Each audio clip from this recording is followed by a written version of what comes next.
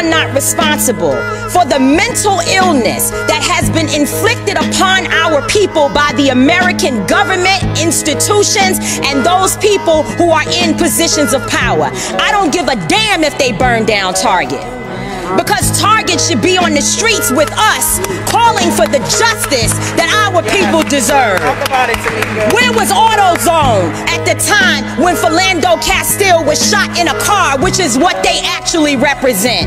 Where were they? So if you are not coming to the people's defense, then don't challenge us when young people and other people who are frustrated and instigated by the people you pay. You are paying instigators to be among our people out there throwing rocks, breaking windows, and burning down buildings.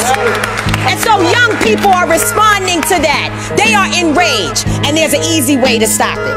Arrest the cops. Charge the cops. Charge all the cops.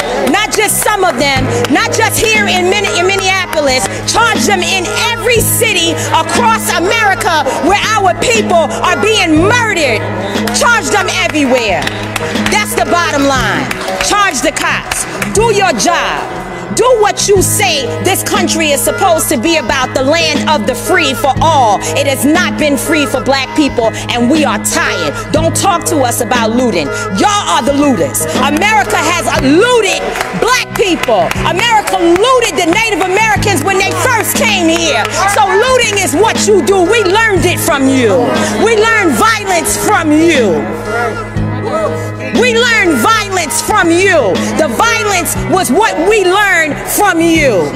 So if you want us to do better, then damn it, you do better.